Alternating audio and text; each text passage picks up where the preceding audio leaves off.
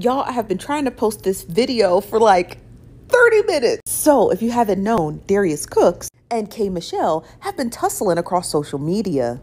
And it's all because Darius Cooks had taken his food review on the road, and his first stop was Memphis. And here's what K. Michelle had to post on her social media. She posted this and said, "You need to keep your worldwide Airbnb kitchen show tour cute and out of my city."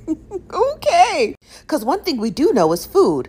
I tried yours, and I can't say the same. Now, after she had posted that, people were a bit confused because they're like, who is she talking about and where is this going? She followed up with this tweet and said, "This man," referring to Darius Cooks, "is over there doing food reviews on some very historic Black-owned places in my city." She says, "When I ate at his restaurant and the food was horrible," and has the nerve to speak on the server's attitude when his food is horrible. "Black people sure can tear each other down, but I don't play about food or Memphis. Please leave my city." Now, after she had posted this, it prompted Darius Cooks to post his review of the food restaurants that he had went to. So here's a snippet of it.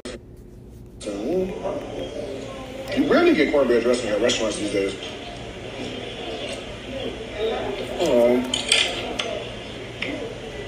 It's cold.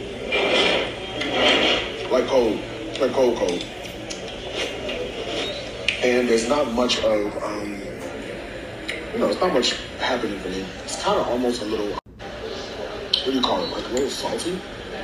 It's okay. It's all right. Not my favorite.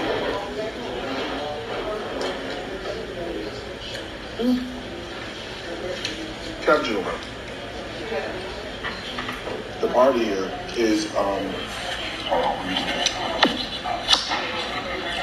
I gotta talk like this because the owner is right over my shoulder, okay?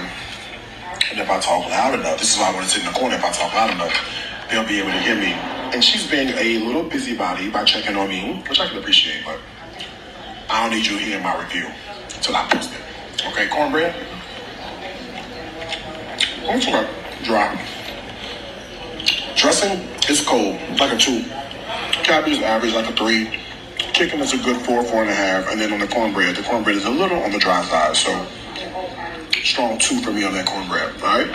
All right, here are the neck bones. Now, I'm going to tell you a couple things. Okay? Just looking at the plate. The potatoes do look homemade.